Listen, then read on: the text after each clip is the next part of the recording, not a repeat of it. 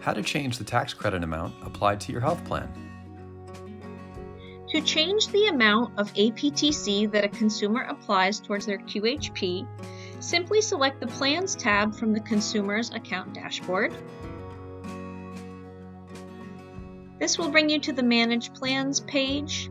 Under Submitted Enrollment, click on the button that says Change APTC Amount.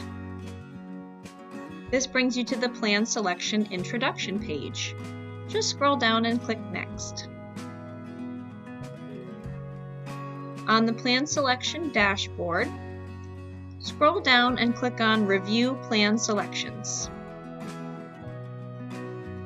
Here, you can change the amount of APTC that a consumer applies towards their premium.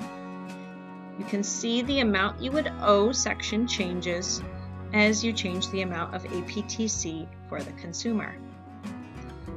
After that, scroll down and check the boxes indicating that the enrollees have read and understood the information, and then click on Confirm Plan Selections. Finally, as always, review confirmation of the change with the consumer. And that's it, you're done.